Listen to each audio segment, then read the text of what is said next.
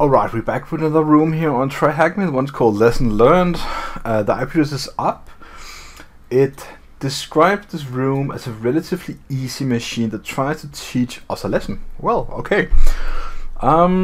Treat the box as if this was a real target, not a CTF. No rabbit holes, no hidden flags, nothing, just one flag, one login page, and we have it now. I opened it right here for you guys so you can see it. It's just a login page, but let's treat this as a real box. Let's go ahead and copy paste the IP address. Let's do a full port nmap scan. Let's do that. There we go. Also, let's go ahead and do a GoBuster scan to see if there's any hidden directories lurking beneath. Just like that, and do word list and user share word list. Let's do the Buster directory 2.3 medium, and let's get this running. Now, this is just a normal Reconnaissance normal scan. I suspect 2 ports open, port 80, port 22 for SSH and normal web page. I do not suspect any sneaky stuff going on here. Also, we did get a hit on manuals. We can go ahead and access that. The very first thing I usually do is doing the normal reconnaissance. And we did get a hit. This is an Apache server. It's quite boring. Not really gonna waste my time there. While this is running, I don't think, in all honesty, I do not think we're gonna get any special things here, but let's just go back and see the ports. Yes, port 22 and port 80.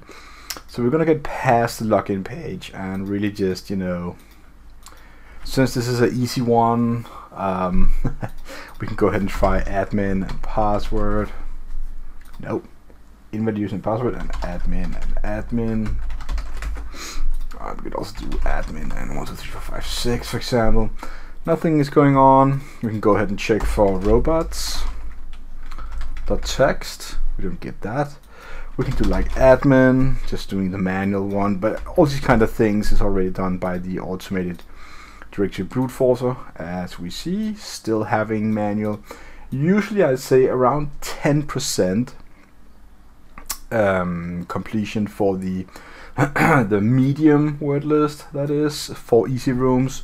I highly suspect we're going to get anything special right now. So what I'm going to do now is basically go ahead and do some manual reconnaissance on the web page. Let's go ahead and check and say view page source, zoom in and see here. We got some different colors for login and success and error and stuff like that.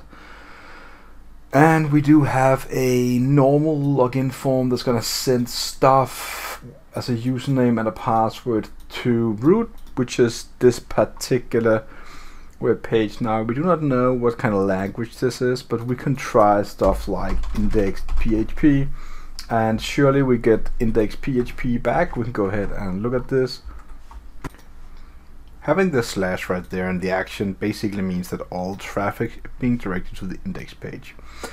Now, it does say post, so I suspect some basic PHP script going on, and I guess we could probably try and do a Hydra login. I don't know if that's the case here.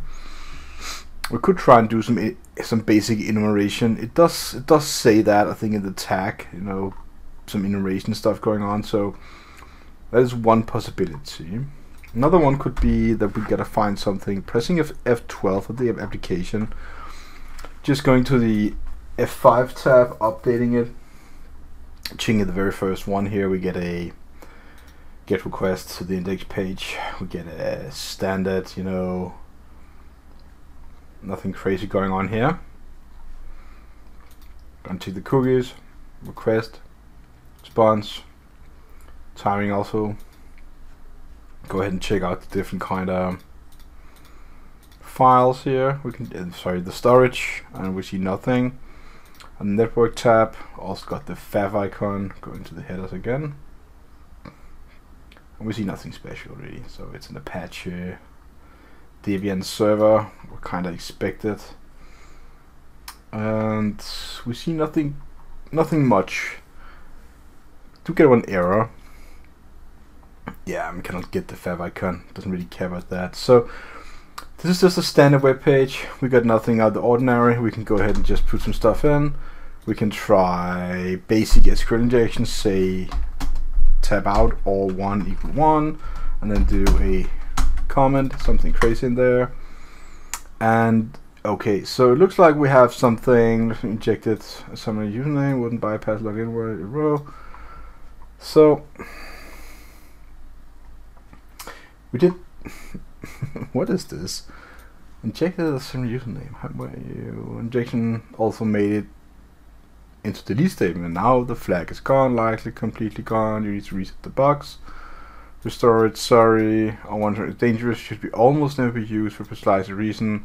Not even kernel uses unless lesson learned. Maybe this is a less destructive way to bypass the login. I wasn't expecting this. Is this a joke?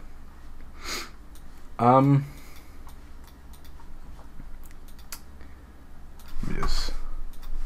Oh yeah, it's actually true. Less intrusive ways. So okay, we cannot do a SQL injection. I never seen that before. I'll be honest, I never seen that before. I think this is a weird. I actually do. I'm not agreeing with this. I think this is wrong. Why would this trigger a delete statement if there's only one select statement, right? This is wrong. So while this is booting up, I'm gonna pause the video for just a second and get back. So machine is back up. Let's go get the IP address, put it in and go again. So there's a web page called Hack Tricks. You know, we know we have SQL injection. I just don't think that this is a brute force machine, because then we'd definitely tag it. Why is this? There we go. Let's go ahead and check out the SQL injection part on Hack Tricks. No, I might be that, you know, SQL injection could trigger these kind of things, but I hardly believe that this is true. What is going on here? Yeah, so as you see, there are many different kind of, you know, timed and identifying. The most common parts for SQL injection are the union based, as it also talks about right here. And we could try something like that, you know, order it or stuff like that. I think the lesson on port trigger might touch upon this. You know, they're very, I don't know, the in-depth level about SQL injection, not really sure. But, you know, we could try, you know, taking, you know, this kind of statement there or another one, you know, and just order by. In all honesty, when you're going to do an order by, what we're really going to do is doing a select all, like all from users, where username, you know, equal to password, and then you have the and pass equal the password that we put in, and then you can do the order by. The code you have right there is the one, something like that. And the thing here would be that this would be injected, for example, in the username, and that would be making this statement right there false by commenting it out, and selecting a username equal 1, order by 1, basically means that we would have some sort of hit, rendering this SQL statement successful. Now, if that is the case, and the code is built by something like you query the statement, let's say something like this, and you have something like this code here as a string, let's call it SQL. Let's see, this is the thing, right? Then if that is the case, and you do like then you log in and then you redirect, right? That would render this true. So the code in most occasions that programmers write are written in true or false statements, which is also good because that is how computers work, like binary. But there are some things here that could go wrong. So what we could do is actually just try this one right here, and maybe I should explain why I'm doing this, because we have a whole page here for SQL injection. When I just scroll down, I saw like the typical detections. We know we have SQL injections, and no one cares about that. This is one of the ways to create comments, and I don't really care about that. Confirming logical operations. This is an ASP page. We have nothing to do with ASP. And confirming the timing. We do not have anything that involves timing. We have classic SQL injection. Identify backend. We don't need to do that. So, and continuing, and then we go to the exploit and union based. And that was the thing that I was thinking about. Maybe we could just order instead. And I haven't been doing SQL injection for a long time, so I just needed some way to copy paste. Let's just take the very first one. I'm gonna order by. Going back here, pasting that in, doing whatever in the password field. And that didn't really work. What we could also try is basically to put it in both places, and that also did not work. So we can also try the group by, for example, and take that, and put that in there. Also just doesn't really matter. Also it didn't work. And we can also try, for example, this one right there is a union select. I'm just pasting stuff in right now. And okay, so we got a hit. The thing here is that we've got a union select null, and basically means that we're gonna do an SQL statement saying that we will union basically say that we're gonna select something that doesn't exist, like null. But since this is a how to explain this is it's a bit more difficult. Null values do work. And selecting a non-value as a union select basically means that we're injecting something that exists in a way, rendering this SQL statement true no matter what we actually type. The reason that I filled out the password field was basically because there was probably some backend code validating that, so we needed that to be filled out. So now that has a flag, we can take it, paste it in. Now, what I think we should do is, we can get it one more time. So what we could do now is say like,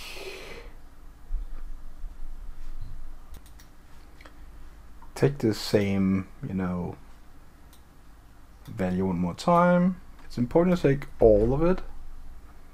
Go to the text document and imagine that we're gonna put this in right there.